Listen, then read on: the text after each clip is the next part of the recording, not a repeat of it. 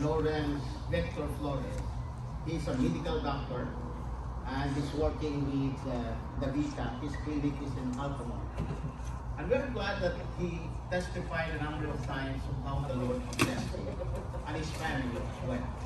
So this morning, it would be a pleasure to introduce to you Dr. Flores, who will share his testimony this morning. Dr. Flores.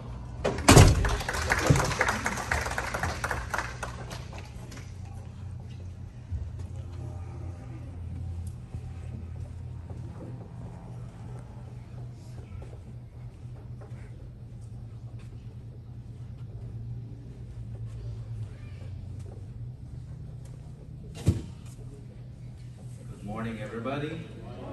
Happy Easter! Happy Easter! Christ has risen. It's his birthday. As you, most of you know me, you guys call me Doc, but my real name is Lawrence. It's a long story, but my other name is Victor, which is my dad's name also. And I was junior, but it wasn't until I was baptized I was given the name Lawrence. So everybody, I'm here today in front of you to celebrate Easter with you guys. And the amazing thing is, I really don't know what I am going to say. I'm just letting the Holy Spirit come down on me and relay the message of Christ to you all. And he is using me right now, and hopefully I am blessed with this message. And basically, I was asked by Pastor Rai to share a blessing. But in my opinion, I believe this right here in itself is already a blessing for all of us. Just imagine last year. Where were we last year? We were home, quarantined. And look at us now. We're here in front of Christ celebrating Easter.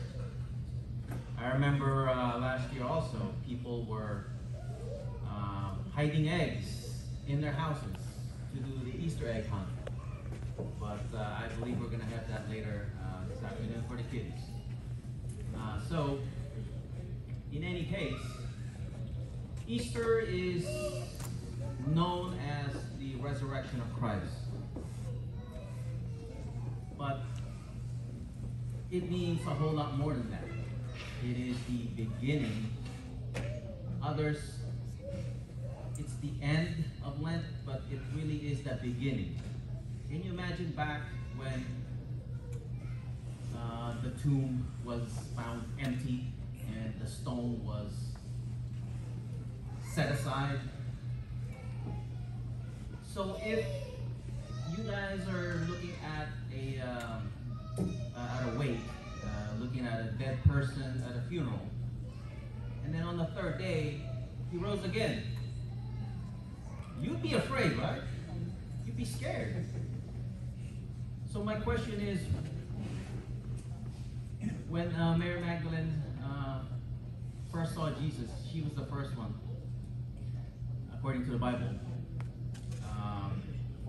What was the first word that Jesus said? What did he say? He said, "Do not be afraid. Do not be afraid." And in light of the pandemic, it's COVID-19, yes, we're cautious, but we should not be afraid. Amen. Amen. This is just precaution. But the real cure is not the vaccine. It protects us, but that's not a cure. What's the cure? Amen. In the medical field, we're always advocate for vaccines, prevention, washing hands, all that. Did you know that the three things are already in the Bible? I cannot remember exactly where in the Bible, but the washing hands, the distance, And the wearing a mask is all in the Bible. I think it's in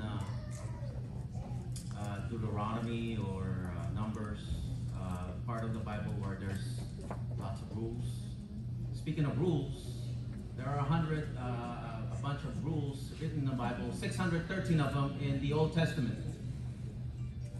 And when Jesus, in the New Testament, when Jesus was asked, why are you not following these rules? He is, but he summed it all up into just 2 rules. 613 became 2 rules, and that is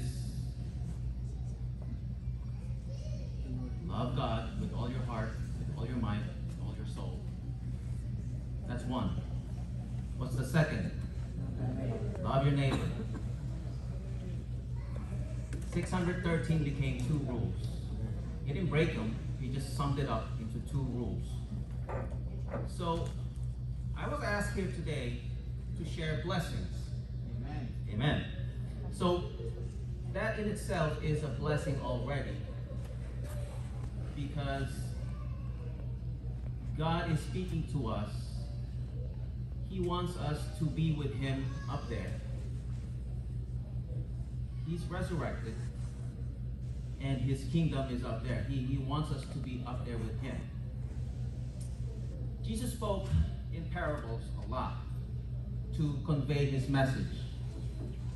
I think I'm going to copy Him today.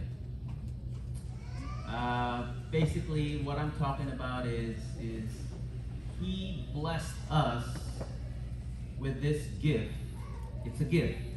He just gave it to us. We just have to take it. What I mean is for example, if you're given a piece of land, He's going to bless you. That's a blessing. But you have to take that land. You have to work on that land. You have to plant seeds on that land. He will bless you with nice weather, water, rain, all that He will give you. He will bless you with that. But you have to take it. So, when He died, it's a process where He's able to give us inheritance. Before you get something, before you inherit something, someone has to die, right? So, when He died, He finally gave us His inheritance, and that is His kingdom up in heaven. And all we have to do is take it. Take the inheritance.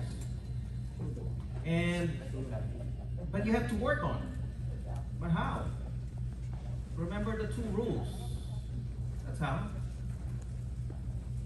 Another parable. Sorry. Parable.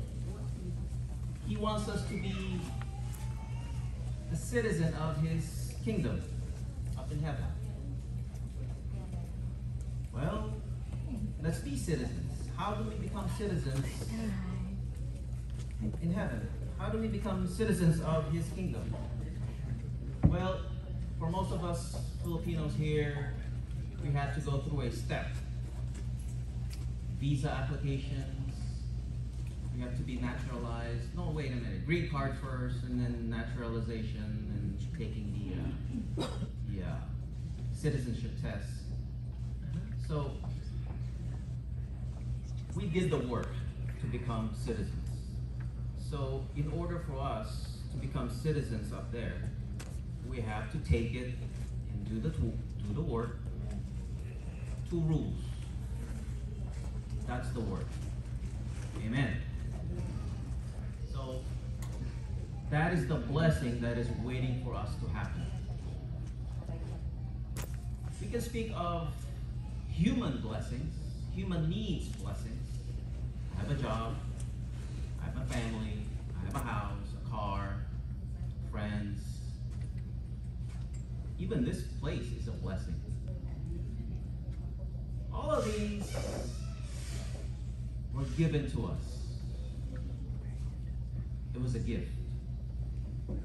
We worked for it, but nonetheless it was given to us. But it can also be taken away from us just like that. Just like that. Okay? Look at the people who were afflicted with COVID. It did not pick any person or rich, poor, high up here, low here. No, it didn't pick anybody. It's just like that. Okay. Or I can see that we're all blessed already. I mean, just having a family is a blessing. But again, our children does not belong to us. It belongs to God.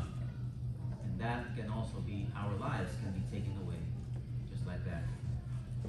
So when our blessings are taken away, don't be afraid. That's what, again, I'm referencing back to what he said during Easter. Do not be afraid, because he's going to replace that blessing with something else, something better. That is his citizenship up in his kingdom. We just have to take it. Amen. Amen. So, with that said, I would leave the floor to Pastor Ryan. And don't forget that Easter, it's not the beginning, it's not the end, it's constant. Easter, it's not about eggs, as kids would like to think. It's not just about the resurrection, but becoming citizens of his kingdom. And that's what we have to take and work for. Only 2 rules. No need for visa, green card. Just 2 rules. That's it. And you're a citizen. With that said, I bid you all a happy Easter. Amen. And that's all about citizens of God. Thank you.